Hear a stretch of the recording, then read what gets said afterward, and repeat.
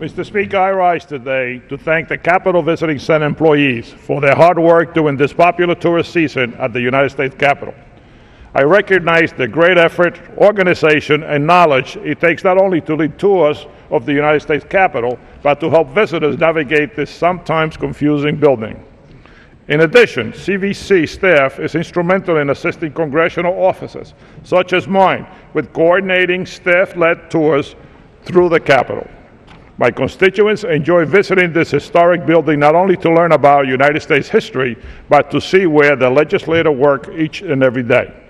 The staff at the United States Capitol Visiting Center make their visits more enjoyable, informative, and help to ensure history comes alive here at the Capitol.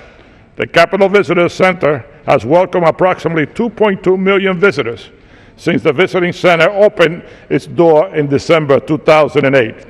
In March of this year, the Capitol Visitor Center assisted over 155,000 visitors on Capitol tours. In April, despite construction of the rotunda on the second floor of the Capitol building, the Visiting Center assisted over 209,000 visitors on Capitol tours.